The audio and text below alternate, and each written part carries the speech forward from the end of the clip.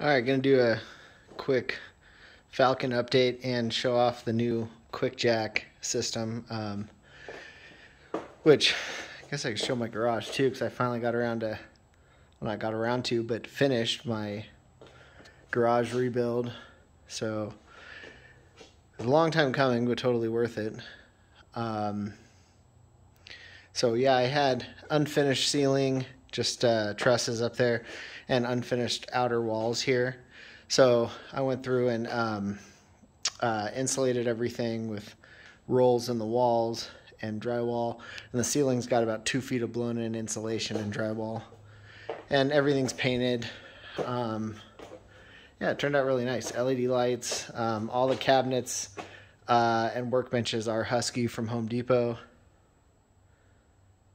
So I've got kind of motorcycle lift area. Some rolling workbenches were really key. These are awesome.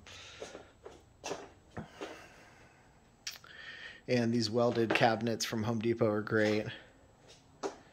And room for my parts washer. Upgraded the toolbox. Finally have room for everything in there.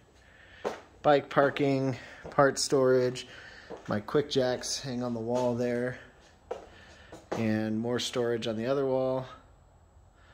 More cabinets. Yeah, it turned out really good. So, love the garage. Floor is Moto floor from Costco, which is made by the same people that do Race Deck. And it's a little thinner. It's definitely cheaper, significantly cheaper. So for me, it was a good option. You can replace the tiles piece by piece, and I'm certain I'll damage some of them, but overall I'm pretty happy with them. They do get dirty. They kind of collect dust. I mop it every now and then. So they're not bad at all. For the price, they were great, actually. And they handle my really uneven floor well. So I'll have to post some pictures or put them in this video or something, but my floor is really uneven, and I poured a bunch of leveling compound and leveled as much as I could, but it's not perfect, but these tiles handle it pretty well. So finally got the QuickJack put together, and hydraulic fluid bled, and took a little bit. Works great on the Falcon, even though my floor's a little tilted back here. It levels out this car just fine. Really easy to lift. I'll do a more in-depth video sometime showing how to use it all, but I guess some updates on the Falcon. I haven't shown anything in a long time. Last summer I pinstriped it, or had it pinstriped by Little Dame Pinstripes here in Loveland. Did the hood, doors, got pinstriping on the panels, the glove box, the dash.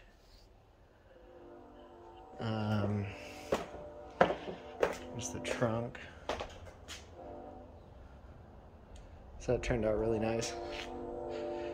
And I think I had the sniper installed in the last video from like a year ago, but not timing control, so I'll show that. So here's the QuickJacks. On this car with the traction bars at the back, the only way I can fit this to lift is from the subframe connectors, which I've never done before, but I think it's okay. The car's perfectly strong. It's braced all over underneath, and it lifts perfectly well from the back and front of the subframe connectors. And I didn't see any flex or anything, so I think it's a good spot. But these things are awesome. The bleeding's pretty easy. It's easy to set up. They give you this thread locker, thread sealant compound that didn't work at all. I had to seal most of the thread fittings with the PTFE tape to get rid of some pretty big leaks. But after that, works great.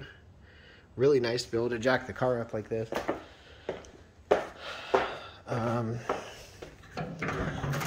Let's open this up and look. Not too much has changed back here or up here, but I added timing control. So this is the Hyperspark distributor does not work. I'm trying to remember with the roller cam because it didn't have a hardened gear, I believe. So I did the dual sync distributor from Holley, which did come with a hardened distributor gear. So that was a little more expensive, but it works great. And it has a cam and crank pickup, which I don't need both for this setup, but it's more distributor than I need, but it was the same price as having the gear swapped on the Hyperspark that was cheaper. So running the Holley Sniper coil and CD box are both mounted over here. And then I don't think I talked about this either, but I changed the alternator for, I forget now, the modern Ford alternator, 3G alternator, I believe. So that's all set up now and wired in, and so now I have excellent charging and much better